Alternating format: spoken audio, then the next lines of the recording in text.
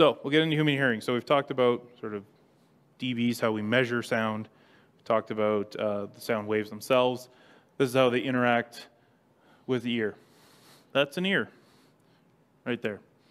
It's a very simplified one, but the ear is an analog to digital converter. It's taking analog sound pressure waves and turning them into electrical energy running to your brain.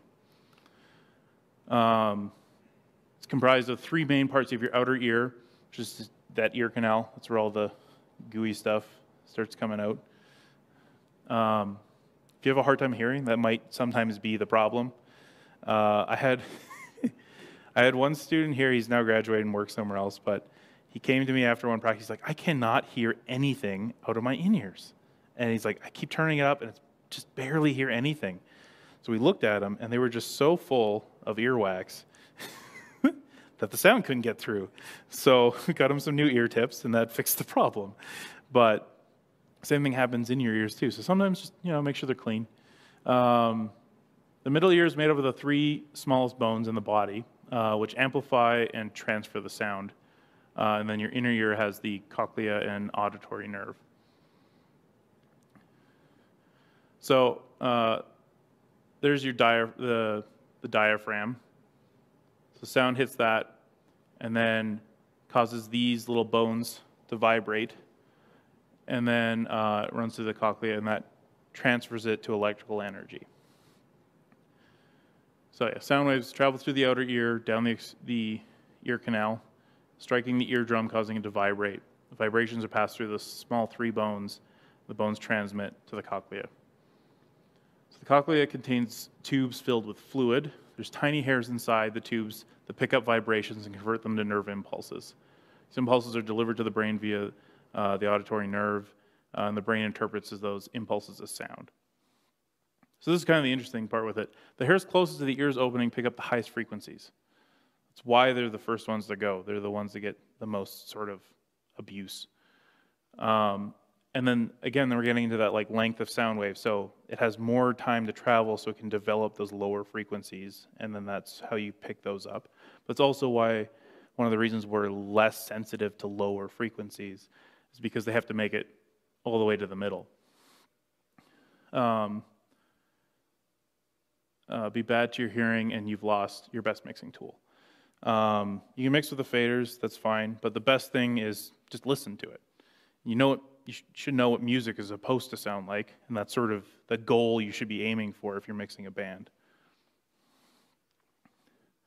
So like I said, we hear from 20 to 20 is a good average. But when we get down to 20 and under, while we can't really hear 10 hertz, you do get, again, harmonic frequency, so you will hear something. It'll just get sort of quieter as it moves down, but you will feel it because the sound waves are just massive. So under 20, you're just sort of feeling the frequency. Above 20 kilohertz is we can't hear, but other things can. So dogs are actually around 45 kilohertz, and cats are up around 79 kilohertz. And that's so they can hear like mice and walls. So as you age, your hearing, the high end in particular, will decrease. As some of our more gray-haired people, I'm starting to notice it too, and it's really sad. Yeah, a little while ago, I actually did the whole high frequency thing just to bug the people that were in here after chapel, and I was like, man, this doesn't affect me as much as it did a couple of years ago, which is kind of sad. Hearing damage. So hearing damage causes hearing loss. There's three types of hearing loss: conductive, sensory, and neural. Sensory hearing damage is what we're concerned about with live sound. It happens when the tiny hairs in the cochlea are damaged or destroyed. You may be able to hear most sounds, but they'll be muffled. It also means you can't hear the full range of frequencies. It happens when you're exposed to sounds that are too loud or loud sounds that last too long. Once damaged, those cells can't grow back. But this is a big thing, temporary threshold shift.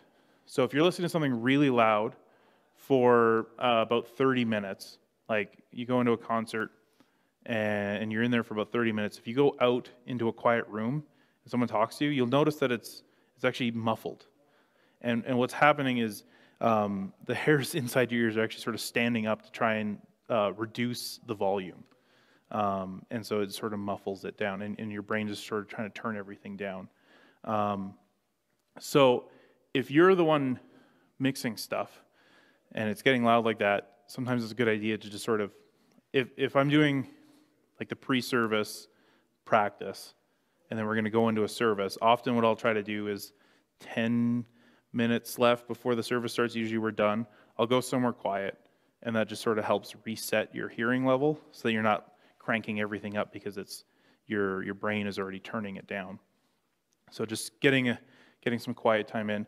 I know one guy that came here and mixed a band that we brought in. He had custom earplugs. So throughout the concert, he had earplugs in. Then he would just pull them out every now and then, make some mix changes, put them back in. And that was just to protect his hearing over the long run. But they were fancier ones, so you can get musicians' earplugs. They mold them to your ears, and then they're ported, and they put filters in. So when you use those like little orange scrunched up ones, you can hear all the bass still. That's because it's just going through it, but it's cutting out all the high frequencies because it can't get through that foam.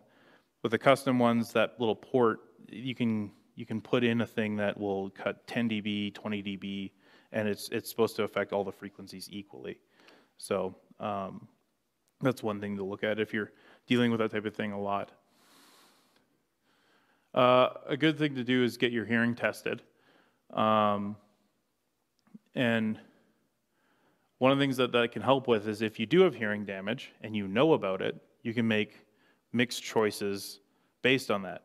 If you don't have high-end hearing, cranking the high end till it sounds like it's the right amount of high end isn't good for everyone else that doesn't have hearing damage. So if you know that you're going to have low high-end response, then mix knowing that there's not going to be a lot of high end. That'll be better for everyone else. Some symptoms you can look out for.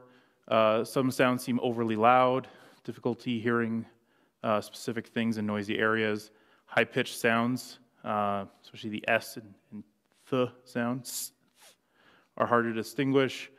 Men's voices are easy to hear just because they're lower. Other people's voices sound supposed to be muffled. And ringing ears, that's tinnitus. I used to have a thing that said mwah, because I was from a show called Archer. The guy had tinnitus. He would keep doing that every time he shot a gun. Yeah. For those with sensitive hearing, where would you suggest them to go? Yeah. Yeah, it's really hard.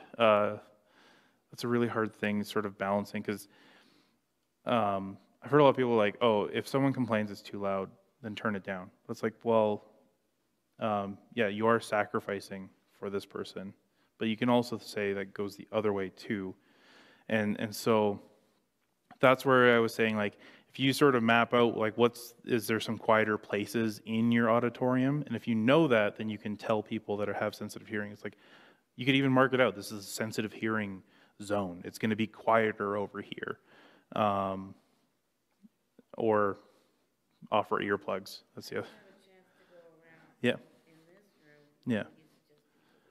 The further to the back, like the further away you are from the speakers, it's just going to get quieter.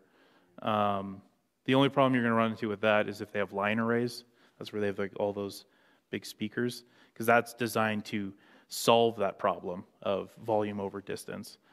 Because what they are is they're just very skinny slices of sound, and then they can turn up the top one so they can go further, and then as they go down, they get quieter because they're aiming closer to the front. So that's the point of line arrays, is steerable sound. But yeah, it's a hard thing, and that would be, again, like be a better discussion with your pastor or worship leader to sort of decide, like, what level do we run at? What do we do for people with sensitive hearing? Yeah, it's a hard, because it involves someone sacrificing. So it sort of comes down to, it's a hard issue, and how your leadership wants to deal with that problem. So yeah.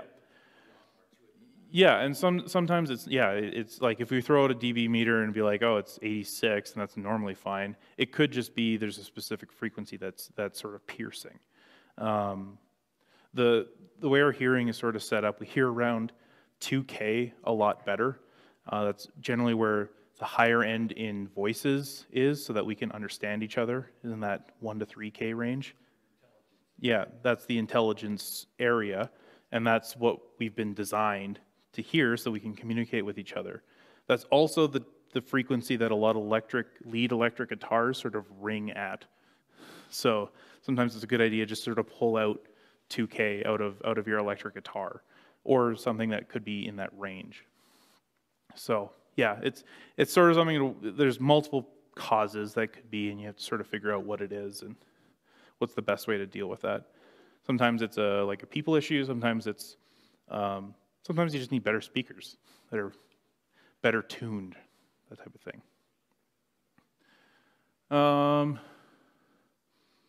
Yeah, so ears limitations, like I said, if you know that you don't have a lot of high end, you want to mix knowing that, and so that you're not like hurting everyone else's ears. Unless you want them to all be as equally hearing damaged as you. We can all be deaf together.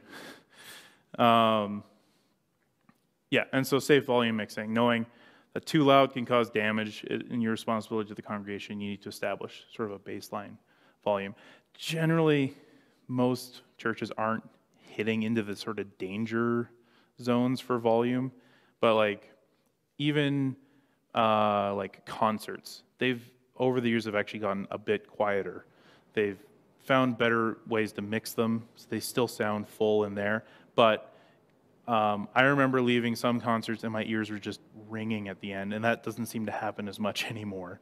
It sort of depends also where you're sitting and what your current hearing is, but I find that it's more of an issue for people. They definitely care about that more. So this is the Fletcher-Munson curve, which I think got renamed.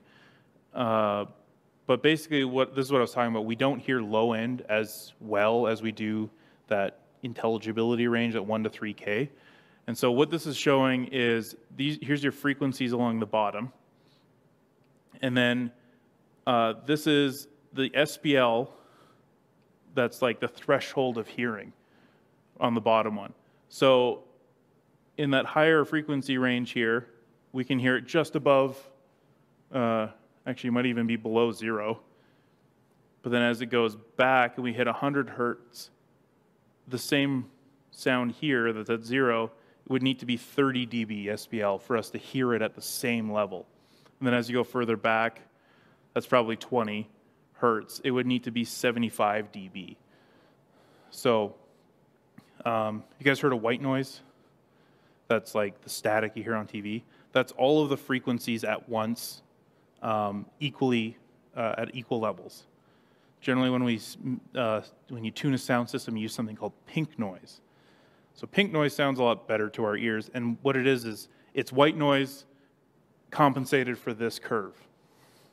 So it'll turn up the lows and bring down the highs a little bit, and it'll sound more even.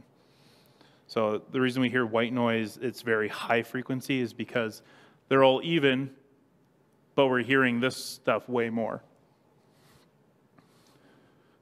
So yeah, take breaks if you're mixing for a long time.